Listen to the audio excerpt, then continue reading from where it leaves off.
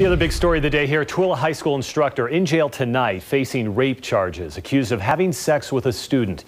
News specialist Nicole Vowell joining us live right now. Nicole, it appears a tip from a student is what led to these accusations. Yes, Mike, I'll get to that. But the 32-year-old instructor and military U.S. Army recruiter had been working here at Tooele High School for the last 5 months. And according to arresting documents, he was in a portable classroom just like this one behind me, behind locked doors, when the alleged rapes occurred. I totally think this is completely unacceptable. Reaction from students. It's a little hard to process because, you only hear this kind of stuff in the news. As word spread, one of their teachers is behind bars under investigation for raping a female student. Police say on at least 3 occasions. The female victim in this case reported that she had been sexually abused by an instructor at the school who was learned to be 32-year-old Brian Dragon.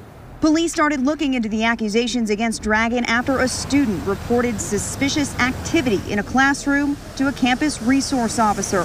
Saturday, Dragon was arrested. Today, his charges enhanced.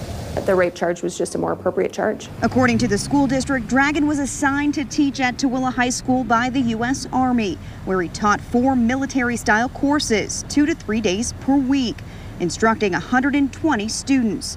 A statement from the district reads in part, Brian Dragon has been relieved of any and all duties at Tooele High School. We will continue to provide prevention training to all staff, students, and parents on protective factors.